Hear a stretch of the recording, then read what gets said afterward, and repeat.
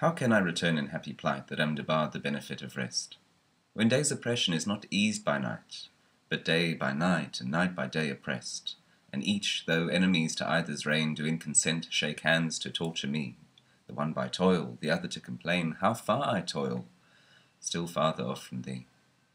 I tell the day to please him thou art bright, and dost him grace when clouds do blot the heaven. So flatter I the swart-complexion'd night, when sparkling stars twire not, thou gild'st the even.